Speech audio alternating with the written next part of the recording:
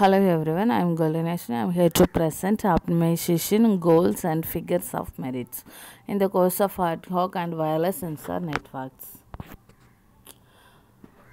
First of all, for all these sensor network scenarios and application types, different form of networking solutions can be found, while a general answer appears impossible considering a large variety of possible applications.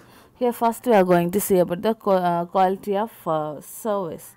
So WSN actually differ from other conventional communication networks mainly in the types of service they offer. So these networks essentially only move bits from one place to another.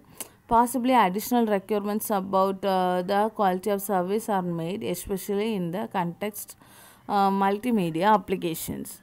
So in this actually additional requirements about offer quality of service are made, especially in the context of multimedia application, right? So such quality of service can be regarded as a low level networking device observable attribute, bandwidth, delay, jitter, packet loss, right, and high level or user observable, so called a subjective attribute like that perceived quality of voice communication or a video transmission. Similar to traditional network, a high level quality of service attributes in WSN highly depend on the applications. First, event detection or reporting probability. Here, what is the probability that an event that actually occurred is not detected, or more precisely not reported to an information sink that is interested in such an event? For example, not reporting a fire alarm to a surveillance station would be serve shortcoming. So this probability can be depend on or be traded off against the overhead spent in setting up structures in the network that support the reporting of such an event. So example, routing table, or against the run how is it runtime overhead, example sampling frequencies. So here event classifications error, if event are not only to be detected but also be classified, the error is classified must be small. Then event detection delay, that means the delay between detection and event and reporting it to any or all interested sync to be is required to be noted. Okay, then missing report in application that require periodic reporting, so the probability of undelivered reports should be small. Then approximation accuracy, so for the function approximation applications, how is it what is average or maximum absolute or relative error with respect to the actual function. Then tracking accuracy, it must be not miss an object to be tracked, so the reporter position should be as close to the real position as possible and the error should be small. Then energy efficiency, energy is a precious resource in WSN, and that energy efficiency should therefore make an evident optimization goal. So it is clear that with an arbitrary amount of energy, the most of quality of service matrices defined above can be increased almost. It will approximation and tracking accuracy are not notable exception, as they all depend on the density of the network.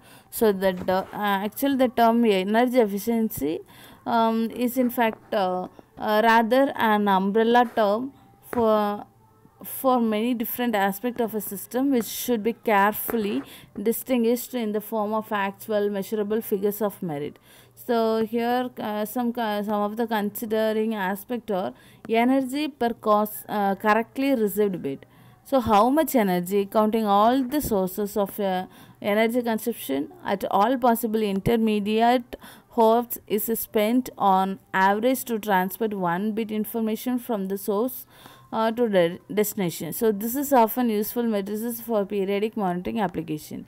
Then energy per reported event. So similarly, what is the average energy spent to report one event, since the same event is sometimes reported from various sources? So it is actually usual to normalize this metric to only the unique event. Then delay or energy trade-off. So some applications have a notion of urgent event which can justify and increase the energy investment for speedy reporting of such event.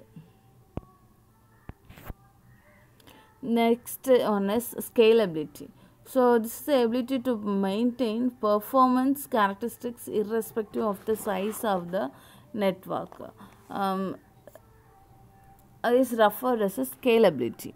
So it is served by any construct that require globally consistent state, such as addresses or routing table entries that have to be maintained. So hence the need to restrict such information is formed by and goes hand in hand with the resource limitations of sensor nodes, especially with respect to memory. The need for extreme scalability has a direct consequences for the protocol design. So often a penalty in performance or complexity has to be paid for small network. Then architecture and protocol should be implement appropriate scalability support rather than trying to be as scalable or as possible. Then next one is robustness. So WHN should exhibit an appropriate robustness. They should not fail just because limited number of nodes run out of energy or because their environment changes. These failures have to be compensated by finding. For example, for finding the other routes. If possible, these failures have to be compensated for finding the other nodes. So a precise evaluation of robustness is difficult in practice and depends on mostly on failure models for both nodes and communication links in the network. Thank you. Thanks for listening.